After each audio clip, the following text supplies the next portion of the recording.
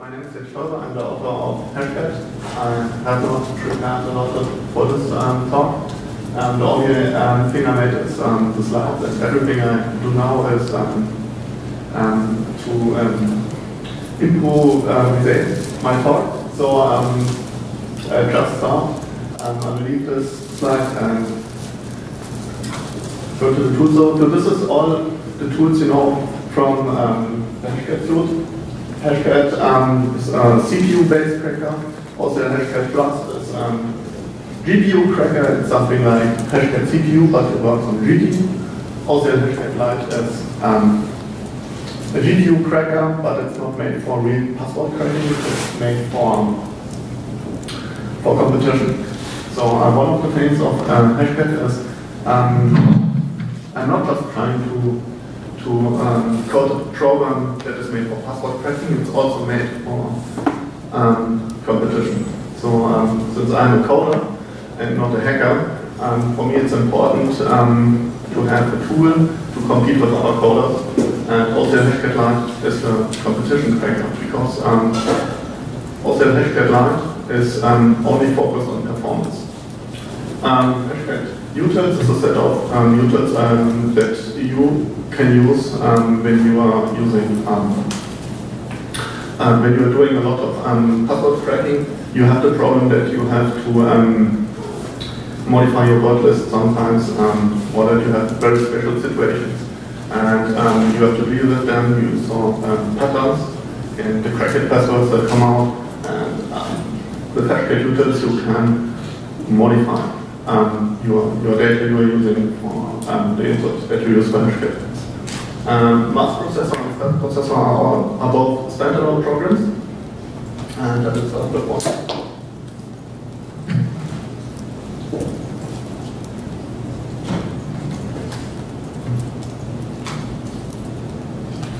Okay, I will start with masks. Masks are one of the basic things that all hashcat programs use. Instead of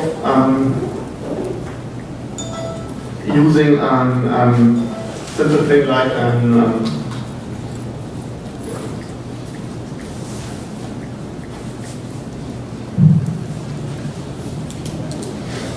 instead of using key space that you think of like a z, which is very intuitive, that you want to brute force. You have to think if you are trying to tell a program what key space to generate, then you have many problems. The first thing is you have to tell a program which key space, how big is the key space, how big is how long is the password. That's it. In this case, it's 3. A to z, it's 3. It's a fixed length, and this is simple. So if you want to tell a program to generate exactly this key space, it's simple. You have 2 parameters. But if you know something about that password, for some reason, like you know something, like show something or so, something about that password. In that case, for example, you know the 190 or 84 is that. How would you tell a program to answer this thing? So you would need another option, and in that case the option to add a sort to the password.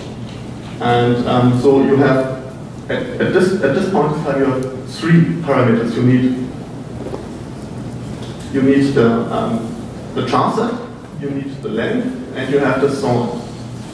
So this is still intuitional, but you have already 3 parameters. For example, if you have even more information about the password, like you know the password is always an uppercase, you need another parameter, like a 4th parameter, and all things go on and on. So instead of having even more parameters to tell the program with the key space to generate, there are masks, and with masks you do not need all these parameters. You just need to know how to write masks. So why not use regular expressions? Well, they are too slow. If you think about autocrack-lite, in MD5, for example, it generates almost 778 billion candidates per second. You cannot do that with regular expressions. So if you have 2 or 3 or 4 GPUs, it gets even better, faster. So you need a syntax that is easy to write for the user, and you need a syntax that is easy to understand for a program to generate. So mask is something in the middle. The mask processor is a standalone program like crunches, but it uses masks as a syntax. And yeah, it just needs at least one parameter of the mask. There are other parameters you can use, like a starting point, ending point, if you want to distribute your key space. And you can use a mask processor, for example, if you want to feed our crackers by hashcat in that case. The MP64 is a mask processor, and the first parameter is one of the masks. In that case, it's a lower digit password. You pipe it to AirCrack, and that way you are able to crack like WPA passwords with a mask, because by default you cannot crack with AirCrack WPAs with brute force. This works with Windows Book. Okay. You can also use the mask processor to generate rules. For example, if you want to generate rules that appends something or prepend something, you need a lot of lines per rule. So instead of writing them, you can let mask processor generate them for you.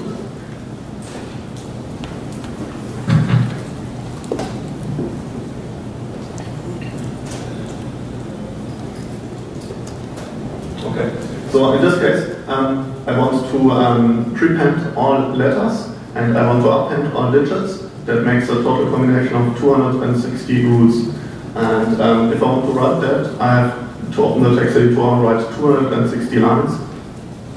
Much work, and also very the possibilities to do something wrong is also very high. So let mask processor do it. It's very simple. You use the prepend char, and you say !L, it will generate all A to Z variables, and you say also !E, and in combination to that 26 variables from !L, it will generate 260 values, rules.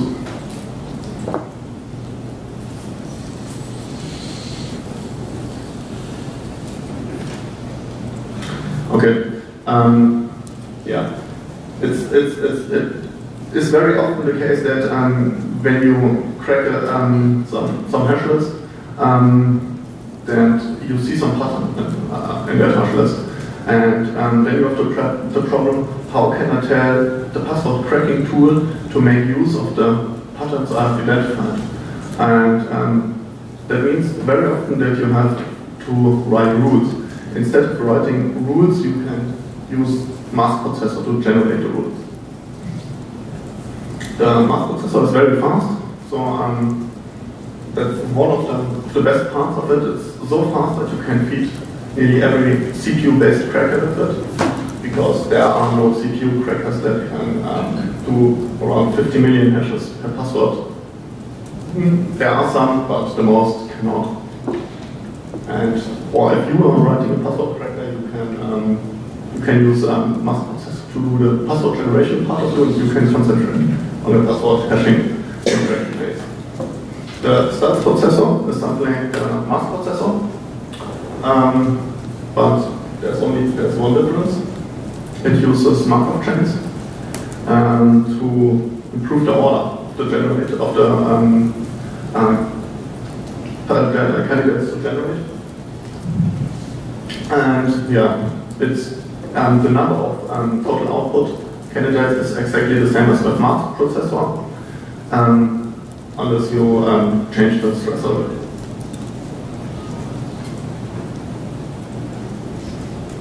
Okay, let's come to the attack modes from hashcat. I will not explain dictionary and brute force, you all know them. And I will only talk about the advanced attack modes. The combinator attack, for example, one of my favorites, is very simple. You have not one dictionary, you have two dictionaries. You have the first dictionary, that's called the left dictionary, and the second, that's called the right dictionary. And every word from the right dictionary is appended to every word from the left dictionary. So the total numbers is just a multiply. So here's an example of that. You have a dictionary which contains Lucy and M, and if you run this dictionary on both sides of hashcat in the combinator mode, you produce both variants. So you can improve the candidates by using rules. You can use rules that are applied before the combination is done. So if you say you append a dash to the left to every word, then you can do the separator chart. At that case, you can use every chart. You can even reverse whatever you want to do with it. So combinator attack is very efficient against passphrases. Passphrases are one of the things that many praise for the perfect solution for passwords. They are good, but there is a way to crack them. It's with the combinator attack. So if you have a dictionary that contains all these words, they result, at least these are real passwords that I cracked with from some leaked hash lists, and they result in all the combinations at least, but also in them. So and you can generate passwords really easy with them. And like with all attack modes, they also produce results you do not expect. So a good attack mode, in my opinion, produces the candidates you think of, but they also produce candidates you do not think of and crack something with it. Like when I was making this slide, I was cracking some hashes, and I also cracked this one, and I was thinking, yeah, what's going on? That's just one word. So the thing is, the password had a space on the end. So it cracked it because space was part of the dictionary. So yeah, that was one of the cool things. Another attack mode is the table attack. It's a very complicated attack, and I cannot go too deep into this. There is a video. There are many videos about the table attack. You can see them online, but the table attack is made very good. It's a very good thing to crack, like international passwords or talk case passwords. And you can combine them with something like you can crack internationalized passwords plus leet speak ones. So if someone has like a German word and he leet speaks it, at the same time you can crack them. The table itself, the configuration of the table is very simple. You have one char on the left side, you have n chars on the right side, and for every char you have on the left side, it produces the number of candidates on the right side. So as you can see here, the A is on the left side, and you say make small a's to big A's, make small a to an to an A or to that thing which looks like an A. So if your dictionary contains Anita, only the small R is used, because if you want to iterate through that A, you need a big A at that, a capital S A. So this A is here, this A is here, this A is here, and so on.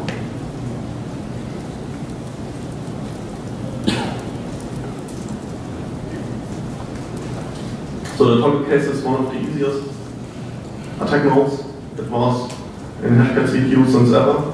It just generates all toggle variants of a word. But later we found out that a simple toggle case is not bad, but there is a better way to write toggle cases. Like when you generate a password and you look at it, at the password,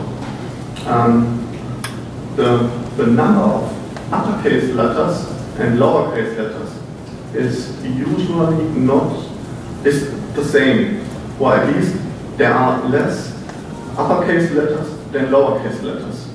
And with a standard toggle case attack, you go through all variants.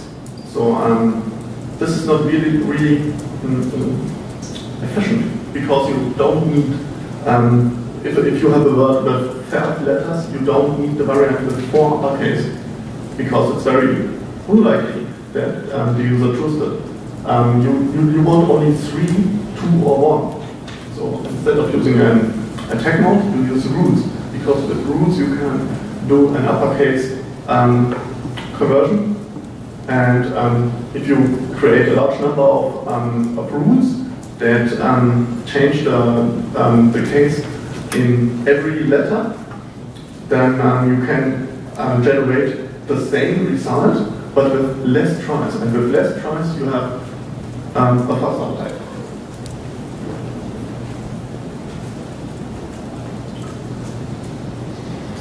Okay, the toggle case is not part of oclhashcat, because you can simply pipe with hashcat to oclhashcat.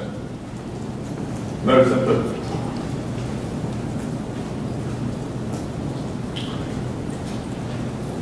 Yeah, another feature of oclhashcat-plus is that you can use stacked rules. In that case, I'm stacking a toggle-based rule with a lead-free rule, reducing it. These are real passwords. In these candidates. So they look very complicated, but they're very simple. So this is a way to attack those passwords.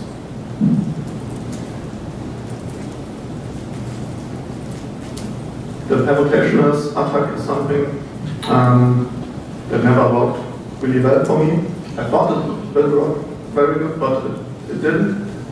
So I removed it from oclhashcat, but I showed you what the idea was behind. So a simple permutation, I think this is clear.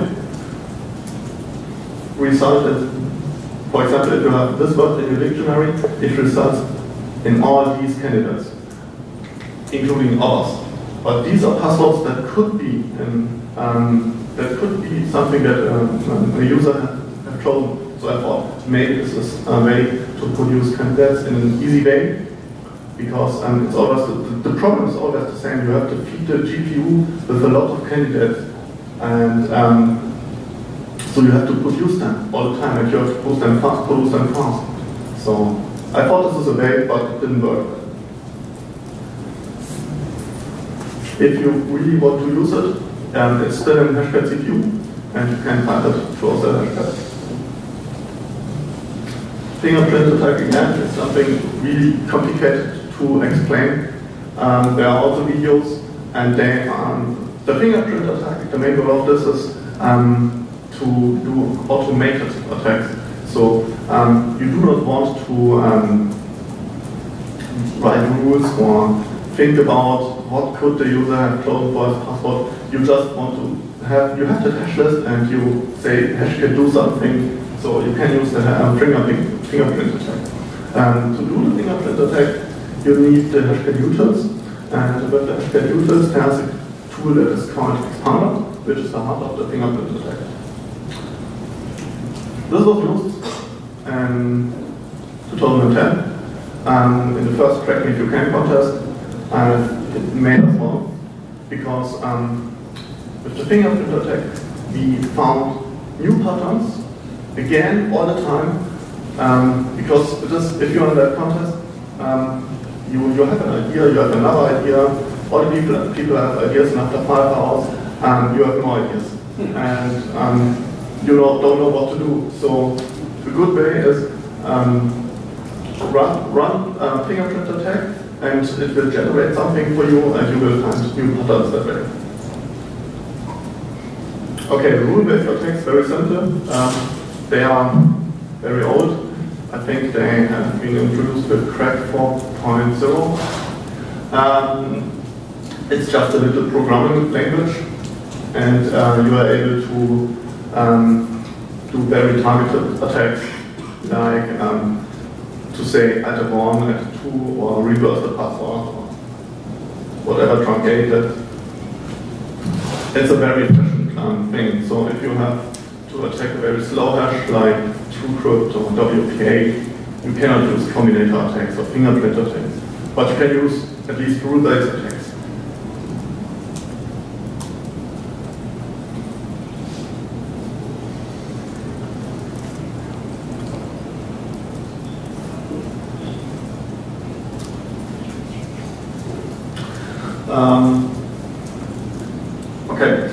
There's the full set of rules that hashcat supports are in the hashcat wiki.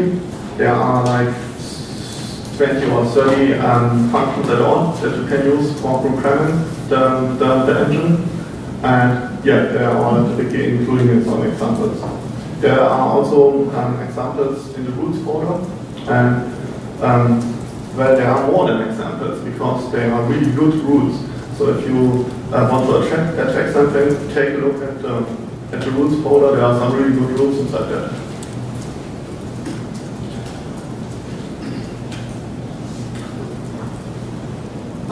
Okay, so hashcat has a debugging function. So this is very unique because you can output the words that have been used for the generation of a candidate that actually cracked the password.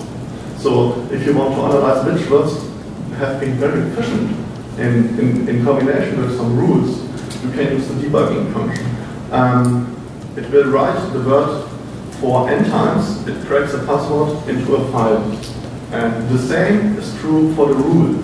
So if you want to find out which rule inside the rule file was very efficient, you can use the debugging feature, and it will output the rule n times the number it found that it cracked the password. Okay, again, and the second rule of oclhashcat-plus, very interesting because you can, it's not really, so you can say you have many rules in the command line, like a toggle or a lead speak, and it's not executing in a sequence. So it's like a combinator attack.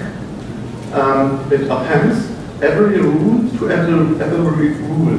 And by doing this, you can generate attack modes yourself, because you can generate in an easy way a lot of candidates on the GPU side. It's not calculated on the host side. And it makes it also very unique, because oclhashcat is the only program that has GPU engine and root engine on the GPU. So there are some examples. You can use it as a hybrid attack. There's a hybrid folder, and in the hybrid folder there are some rules. And these rules are just appending numbers or prepending numbers. And you can say append letters, append more letters, and prepend numbers. So this is something that many people like to do with a triple combination attack, but it's more efficient to do it with rule-based attack.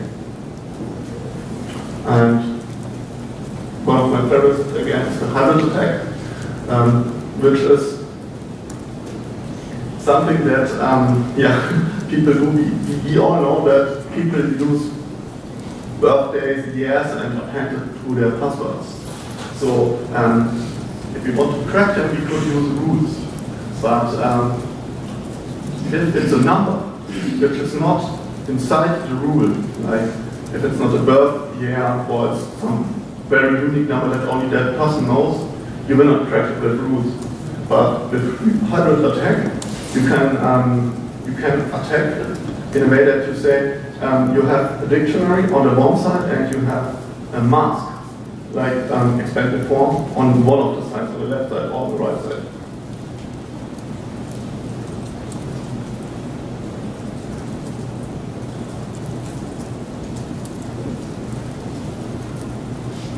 Okay, here's one of the examples. So people, these are again real life passwords. People made these passwords, and to crack it, you have a dictionary which should contain Julia password 1 in that case and New York, and this mask is appended to each of the words inside the dictionary. So you have the digits, the symbol, here's the symbols, here's the digits, and you append 3 of them. So in that case, it wouldn't be enough because you might think that because there are 985 is only 3, but if your password contains the your dictionary contains the password Julia 1, you will crack it. And it's very likely you have it in your dictionary. Yeah. And again, with the attack nodes that crack the stuff you don't think of, the hybrid attack is another one. In my dictionary, I had only the cat, and I had to crack the cat head. So with hybrid, it added head because head is inside the key space of LLL. So it's like a combinator attack, but it wasn't supposed to work like that. But that's a good thing with these attack modes. They produce stuff you do not think in the first place.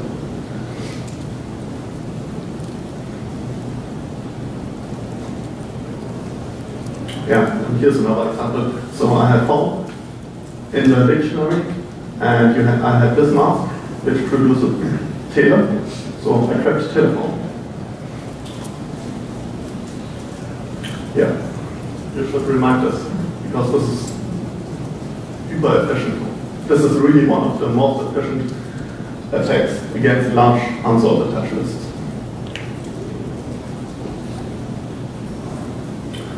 So if you want to use these candidates that hashcat can produce, and you want it with another cracker because another cracker can crack an algorithm that hashcat does not support, hashcat has an std-out parameter, and you can feed other crackers like John, for example. Or if you are calling your own cracker and you do not want to concentrate on the password generation part, which is the bigger part of the password cracking, and you want to concentrate only on the cracking part, you can use hashcat for the password validation.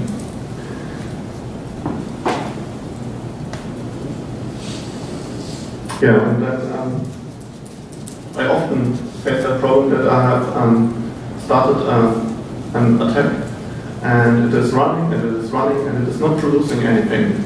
And I'm starting to think, did I have everything correct? Is the program correctly working? So to ensure that, you can use std-out, and to get a better understanding if the attack you started is really doing what you wanted to do. So again, use the std-out and check the output planes if they are doing what you wanted to do.